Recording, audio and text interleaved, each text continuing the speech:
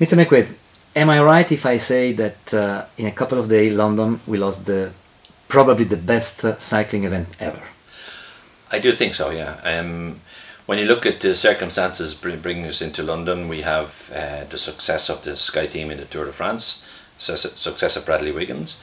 We have Mark Cavendish, who won the test event last year in London, went on after that to become world champion and is going in as one of the favourites for the race. So with the huge popularity of cycling in Britain now, that will start with the road race with probably the biggest crowd ever seen at an Olympic Games road race, and I'm predicting something close to 1 million people could be on the roadside, and then continue through the other disciplines.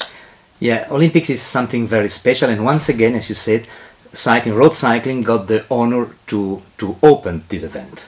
Yes, as we have done the last couple of Olympic Games, because road cycling has that opportunity to portray the backdrop, to portray and pass by the iconic buildings and the beautiful regions of whatever city it might be in.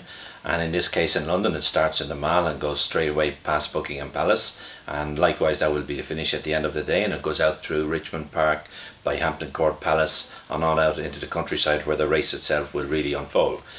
So it's passing some of the best parts of London and showcasing that. It's the first day of the games, and we'll be showcasing the city. Knowing the great passion of the British people, we can also say that the atmosphere into the velodrome will be simply huge. Oh, it'll be absolutely huge. I mean, it's a magnificent velodrome to begin with, and track cycling in Britain is on a high and has been since.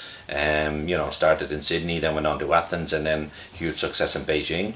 They're hoping to equal that success in London, and so the support they will have from the home crowd will be incredible, and it's going to be an amazing atmosphere in the velodrome, certainly. We don't have to forget BMX and mountain bike. Both these disciplines will also contribute to the great success of cycling over the 2 Olympics week. Indeed, the second week starts with, when the track finishes, we go straight into BMX and then into mountain biking. And BMX was hugely popular in Beijing, and of course they've got Shanzi Reid, who's a big ex-world champion and who will be looking to win the Olympic medal in her home ground. And the discipline will be hugely popular. It's a discipline which is exploding, not just in Britain but around Europe and around the world. And then the mountain biking likewise. Britain has a long and very good success rate in mountain biking, and it's taken place out in a beautiful circuit out in Essex. And it really, as I say, it adds up. The 4 disciplines of cycling will bring a lot to the Olympic Games, and indeed the Olympic Games will bring a lot to the 4 disciplines of cycling. So the personal advice from the UCI President: don't miss the best of cycling in London?